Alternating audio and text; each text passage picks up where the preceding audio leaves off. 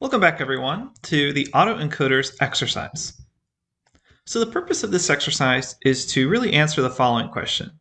Given a data set of average eating habits between countries in the United Kingdom, does any particular country stand out as different from the others?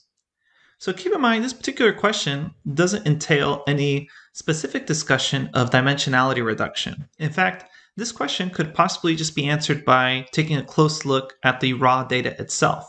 And we're going to actually explore that throughout the exercise notebook. We'll first try to answer this sort of question by visualizing the data, and then we'll see how dimensionality reduction can help us figure out which country is the standout. So let's head over to the exercise notebook and explain what you're going to be doing. Okay, here we are at the exercise notebook. To begin, you're first going to run these imports and then read in the CSV file by running this command. And essentially what this is, it's a table of the average consumption of 17 different types of food in grams per person per week for every country in the United Kingdom. And so you'll notice that while the table, after you read in the data, shows some interesting variations, the overall differences are actually not clear, because what we have here are 17 different categories across 4 countries: England, Wales, Scotland, and Northern Ireland. So what's going to occur here is, from a normal just person perspective, you're not actually going to be able to take a look at this table and instantly figure out which country or which set of countries is very different from the others.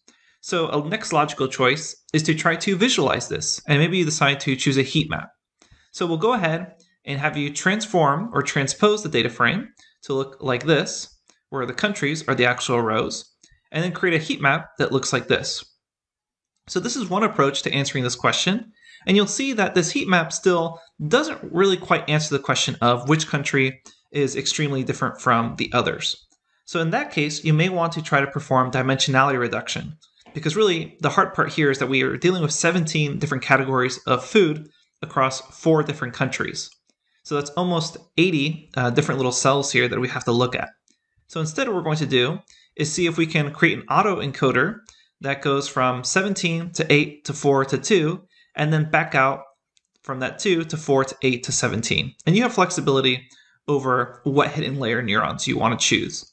But then you'll combine the encoder and decoder, create that autoencoder, and eventually what you should be able to do is, after training on a certain number of epochs, then you should get something that looks kind of like this, essentially what we did when we first discussed autoencoders for dimensionality reduction.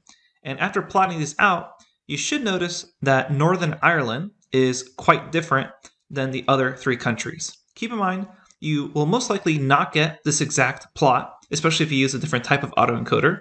So what you should notice is some differentiation between Northern Ireland versus the other 3 countries. And it doesn't have to actually happen like this. It could be that Northern Ireland may be centered around 0, and the other 3 countries are not centered around 0.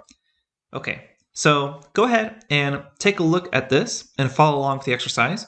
Coming up next, we're going to work through an example solution. We'll see you there.